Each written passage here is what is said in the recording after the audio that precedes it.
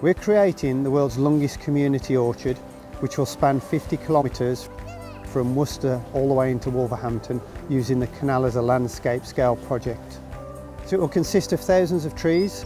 Right here in this field, which is a pocket orchard, we have 300 of about 150 different varieties, and there'll be a mixture of very old traditional, native and quite modern varieties, and we're also adapting to climate. So even in this orchard here we will have species of apricots, peaches and almonds, just as a nod that in the future it will be that bit warmer.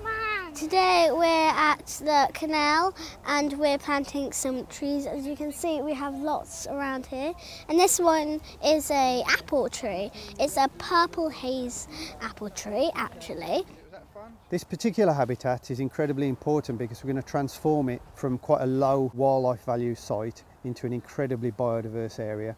There are some rare butterflies, in particular the brown hairstreak, which feeds on blackthorn hedges. So one of the things that indicate the presence of the species is the eggs over winter. If hedges get cut during the winter, you lose all these eggs. Because a lot of the plums are closely related, I'm hoping that they will also lay their eggs on some of the fruit trees that we're planting. This orchard has been made possible by the Green Recovery Challenge Fund, and it's just one of a whole host of enhancements across the landscape of the Midlands. And we're very glad we started this because it looks beautiful from the view of trees, and we love it so far. It's very nice.